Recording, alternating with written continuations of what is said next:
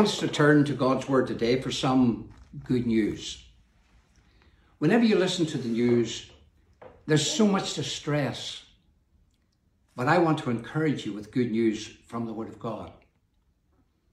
You say to me, but where can you get good news today? Look around you. Do you not see what's happening? People are shut in. Businesses are closed. Hospitals are crowded. People are dying. The picture across the world is so distressing, it's even frightening. Yes, the situation we face must not be underestimated. The gravity of the hour is real. But the Word of God is also real. Paul speaks about the gospel that he preached in 1 Corinthians chapter 15. He said that Christ died for our sins according to the Scriptures, and that he was buried, and that he rose again the third day according to the Scriptures. Jesus said to his disciples who were distraught in that upper room, whilst he talked about his death and he was going to leave them, but he said this, because I live, ye shall live also. I want to talk very plainly today, because you see, there is no good news outside of Jesus Christ. The good news is that God did not leave us to our sin or in our sin, but God provided a remedy in his Son. Thank God, Jesus Christ, the Son of God, he died for us. He shed his precious blood for us. And that's what is talked about here in 1 Corinthians 15.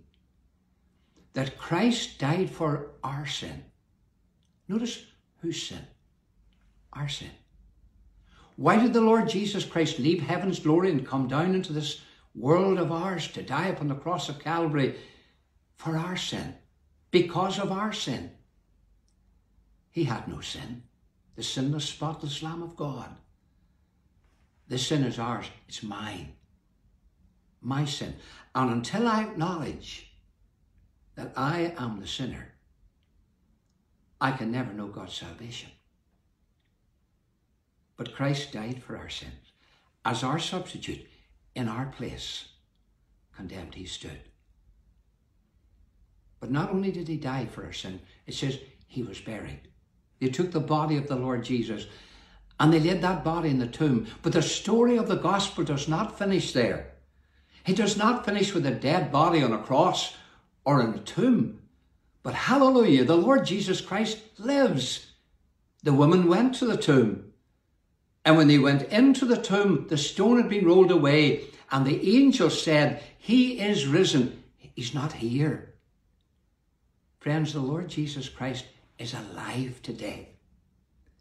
I don't worship a dead Savior, but I'm worshiping one who is alive forevermore. Isn't that what the Lord Jesus Christ cheered the heart of John on the Isle of Patmos amidst his persecution and tribulation? The Lord appeared unto him, and this is what Jesus said. Revelation 1 verse 18.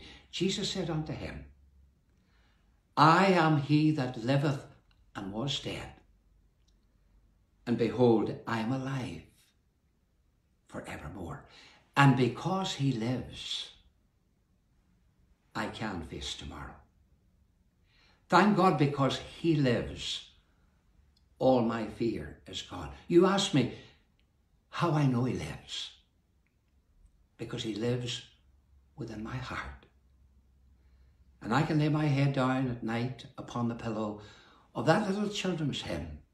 Jesus loves me, this I know, for the Bible tells me so.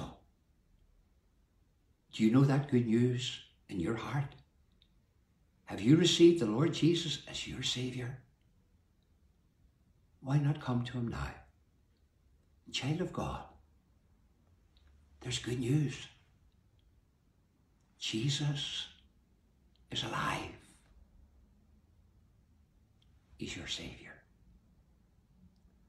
Let's pray. Heavenly Father, thank you for your word. Bless it to our hearts, encourage us, and bring souls to Christ for Jesus' sake. Amen.